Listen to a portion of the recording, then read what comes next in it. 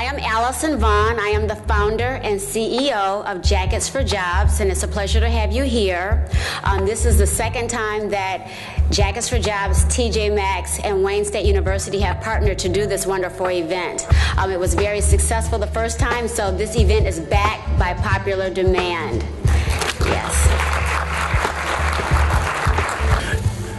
Hello everyone, my name is Victor Graham, the Director of Community Relations for Wayne State University, and welcome to Wayne State, where we believe that Detroit is our campus. I'm like one of you.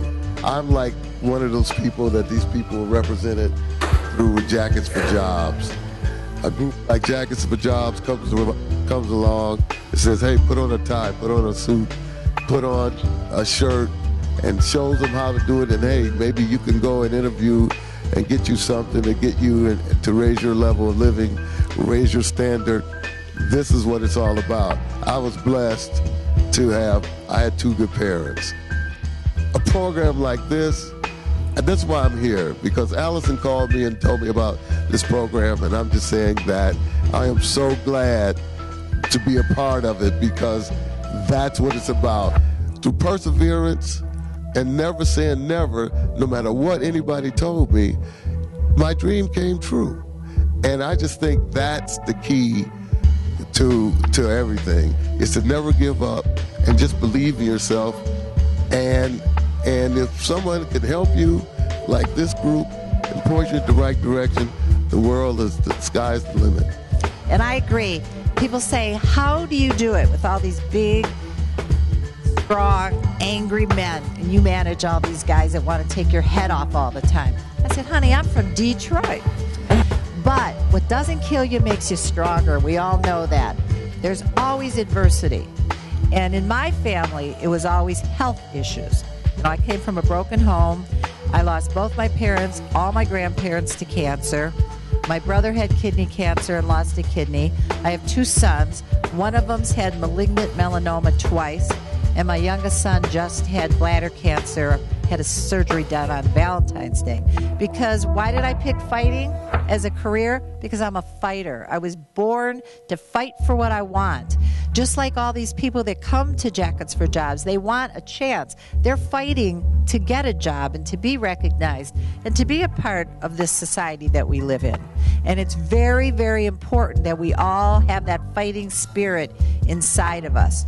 Everybody that's here at this magnificent, wonderful college who's lucky enough to go to Wayne State University, you are in a position to go on and do great things. And it's up to you. Each one of us control our own destiny. And you know that. And I'm going to pass this over to you. But have a dream and follow it, because you touched on it, Andrea. The most important thing that any of us can have, the number one ingredient, is passion. If you have passion for what you're doing, you will be successful, because failing is not an option. Wondering why the heck I'm sitting up here. I have a crown on my head. Life of perfection. Well, like everybody else, I have been faced with adversity in my life. At age 13, I was diagnosed with an autoimmune disorder. I had been sick my entire life, but the doctors could never figure out what was wrong with me. Oh, well, Elizabeth, you're a beautiful little girl. You're fine. Well, the doctor looked at me and said, Elizabeth, unfortunately, you will never get any better. Kidding me. I'm 13 years old and you're going to tell me that I'm never going to get better? I don't think so. Well, what's wrong with me? The doctor looked at me and said, you have juvenile rheumatoid arthritis. There is no way I am going to allow this to defeat me. I will defeat this disease. It's God gave me that adversity in my life for a reason. So I've devoted my year to giving back to children with chronic illness, and I mentor these children and let them know that adversity can empower you. It empowered me. Everybody's given adversity in their life. Mine happened to be a chronic illness. Somebody else, it may be poverty. It may be a plethora of different issues. About taking those negative situations and realizing that are lessons. When I won Miss USA, And my platform was working with troubled youth. Life may give you lemons. It's up to you to make that lemonade. When my mother was not in a position to care for me as she had up to a certain point, and I found myself without parentage, I had decided I would not be a statistic. I was not going to be a teenage high school dropout addict, prostitute, whatever. That was not going to be my path, and that is what society said was my path. And I said, only way I can change my future and make it different is to go to college and graduate. And that's exactly what I did. So every action has a consequence, and you cannot blame anybody. You can't blame God, you can't blame your parents, you can't blame your friend, you can't blame society, you can't blame your race, you can't blame the city. You are still ultimately, forever, always responsible for your actions and your choices that you make. People will be there to help you, but if you're too blinded to see it, you'll walk past it, won't appreciate it, and will take it for granted. But trust and know that God will always give you a beacon of light, a beacon of hope, someone, somebody, some organization.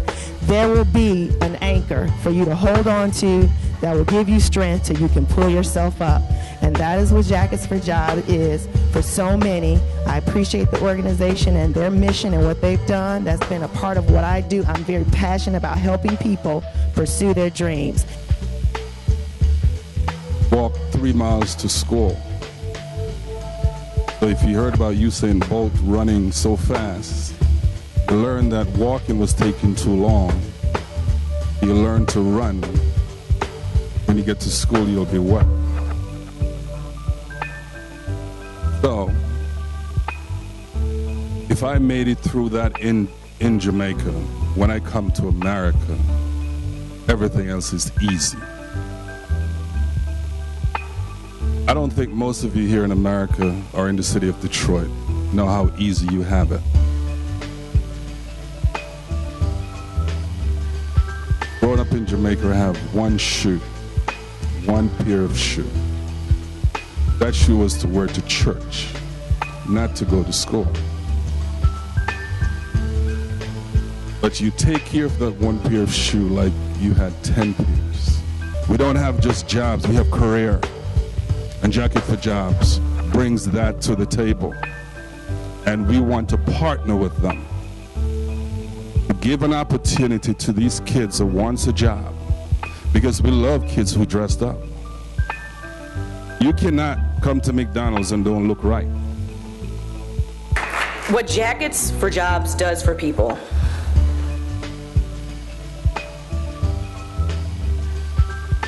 makes them believe in themselves. And when somebody believes in you, there is nothing you can't do. Even if it's one person that believes in you. Changes lives. It moves mountains. What this organization does, you're giving people back their soul. And do you know what that means?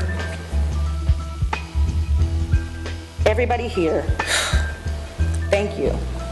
Number one thing as a woman, my number one tip I tell every other woman, never let them see you sweat. No matter what you are feeling inside, what you project is what people will perceive. I've been in situations when I was a sports writer. I went in to do a story with the Detroit Lions back in the 70s when women weren't doing that. And the first thing they did to me was one of the big defensive linebackers, big guy, 300 pounds. He came up to me and says, "Hey, little lady, what are you here for?" I said, "Well, I'm here to do a story. You know, I'm doing an interview. I was writing for the Oakland Press." He dropped his towel in front of everybody and said, "Here's your story." Now, could I have gotten very upset and gone and complained to the management? Sure. Could I have said something like, "Oh, that's so rude and I'm so offended"? Absolutely. But what I did instead was I stood up in front of him and I looked right straight at him. I mean, if he's going to let it hang out, I'm going to check it out. I looked right at him and I said, Darn, I came here for a big story. And let me tell you something. One of this year's hottest colors, a combination of long flowing skirt, a scoop neck top, and lightweight shrug. Marnita is dressed not only for success, but versatile enough. She's wearing one of the hottest trends for this season, mixing bold colors.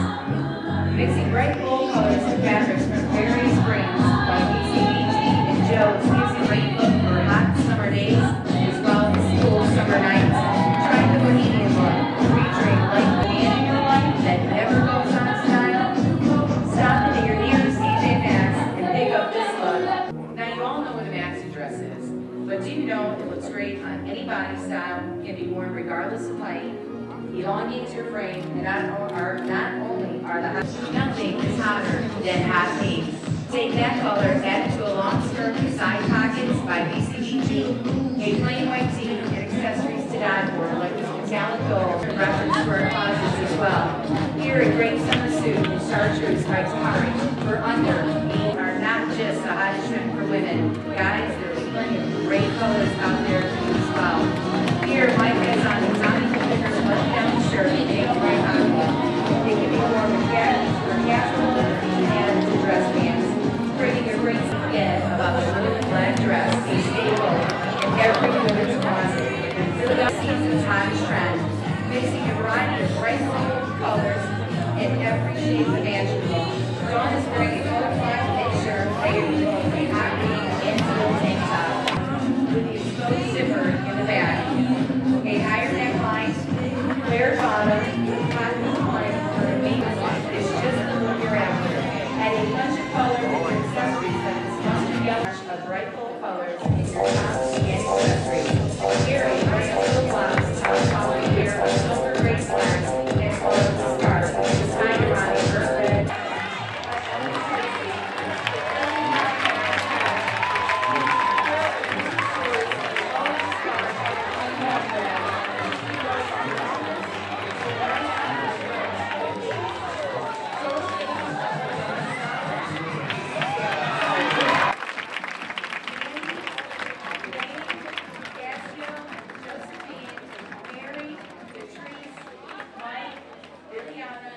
Dawn, Hassan, Maya, Shanavia, and Ross.